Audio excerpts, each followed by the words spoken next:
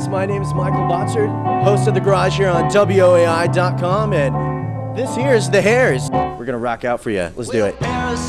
Little parasite, well I've got you in my bowels. Hurt so bad, you little parasite, you make me wince each time you howl.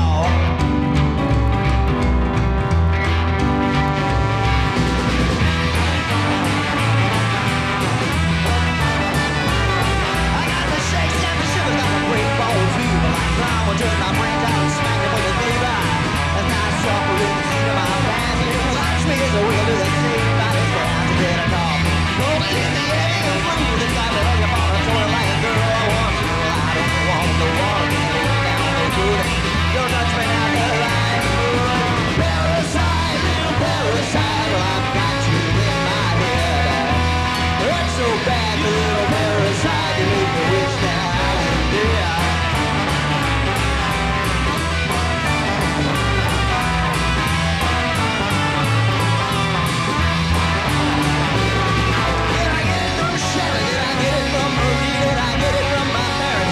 Hereditary, I think it's the tumor. It might be only now, there's gold and it makes me want to shout. Little parasite, I got you in my soul. The limbs swell around you, little parasite, you make me lose control.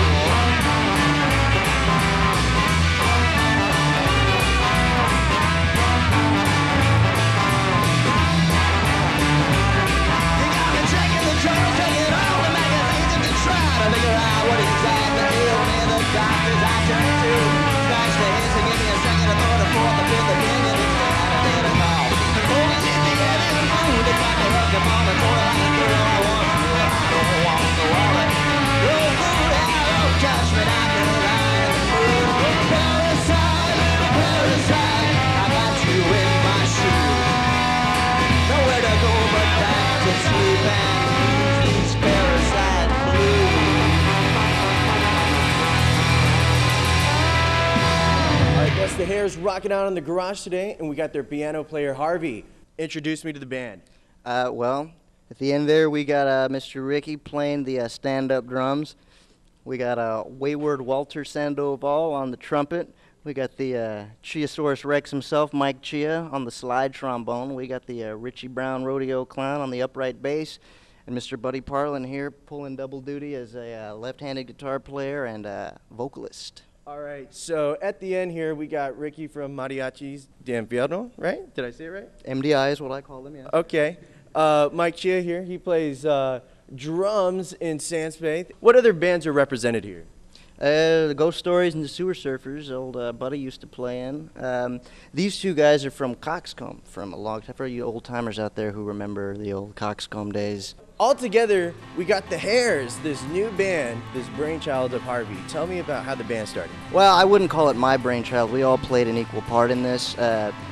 Buddy and I had been, we've been kind of jamming for a while and, you know, just having drinks and making some music, and then Richie and Kevin started playing together, and then independently of that, Richie and I had started playing, so we were just like, well, let's just throw it all in together and start something. You know, we all kind of came from the same reference points, punk and psychobilly and rockabilly and punkabilly and all the other kind of billies you can picture. And then we got Ricky joined the band in about January, and we've been playing since then.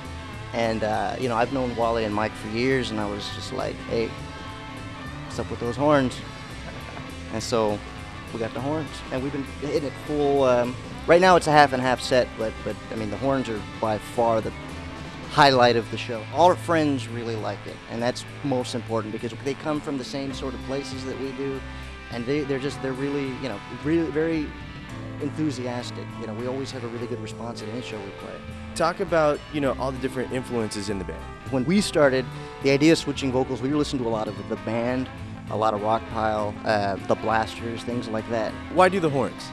Well, why not? I mean, we really feel like the whole, just the overall kind of vibe of the band, the sound has kind of been elevated. There's some songs that they don't work unless they have those horns on them.